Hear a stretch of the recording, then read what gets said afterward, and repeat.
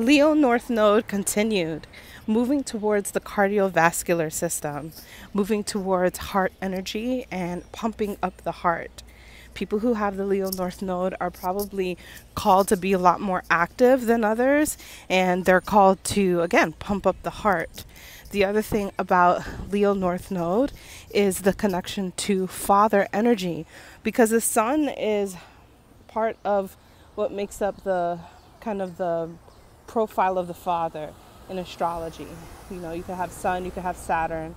Now, Saturn represents like the paternal authority, where Sun is like the expression of the father.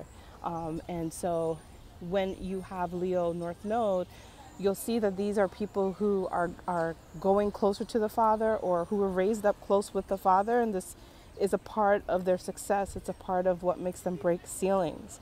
Your North Node is where you push through barriers. And so the barriers here is about self-expression, and you find that is kind of connected to the confidence with whatever relationship this person may have with their father.